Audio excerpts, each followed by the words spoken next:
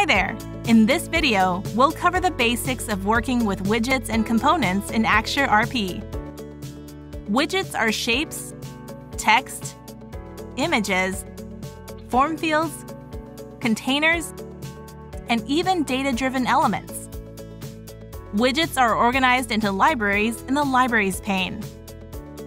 Axure RP comes with 5 widget libraries pre-installed, and you can also create your own or add libraries others have shared. To add a widget to the canvas, drag it from the Libraries pane. You can also use the Insert menu to draw widgets, or use a shortcut, like the R key, to draw a rectangle.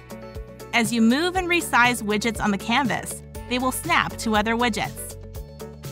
Double-clicking a widget edits its most common property.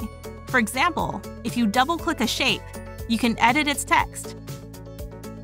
If you double-click a drop list, you can add the options that appear when it is clicked in the prototype.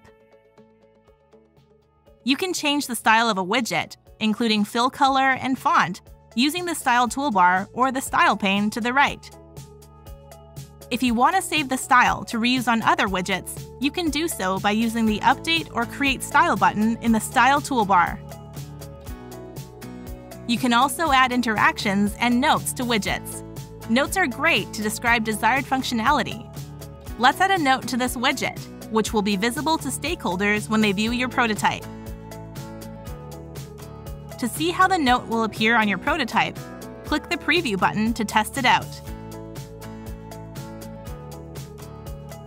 There's a lot you can do with widgets. If you're looking for a property or an option to arrange them, like grouping or aligning, right-click and look in the Context menu.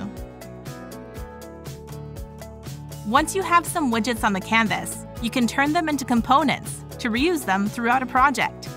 It's common to create components for headers, footers, and navigation to use across pages. You can create a component from widgets on the canvas by selecting them, right-clicking, and choosing Create Component in the Context menu. Once you do that, it will be added to the Components pane. You can also create one by clicking the Add Component button in the Components pane. To add it to a page or within another component, drag it from the Components pane and drop it onto the canvas.